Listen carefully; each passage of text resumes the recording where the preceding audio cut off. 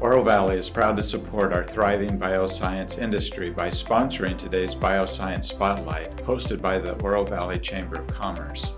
The town's growing bio and life sciences sector includes Roche Tissue Diagnostics, the University of Arizona College of Veterinary Medicine, the Oro Valley Hospital, Sigmalabs, and others, all of which are contributing to a healthy local economy.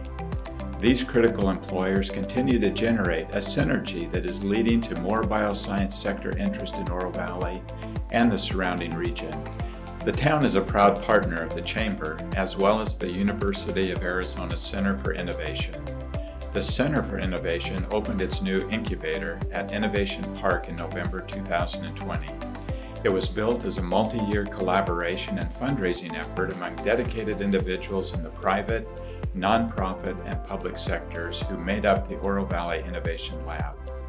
This incubator brings energy and collaboration to the bioscience firms in our region by welcoming businesses like Theracia, which is developing processes to improve PET scans that will help doctors detect cancer earlier, increasing the chance of a patient's survival, and Suvi Biodelivery, a company focused on developing a novel platform technology for more targeted drug delivery in the human body. These two companies alone have already brought nearly $500,000 of capital investment to the area. We are looking forward to today's announcement about the third startup moving into the incubator. Oro Valley stands ready to welcome our newest startup.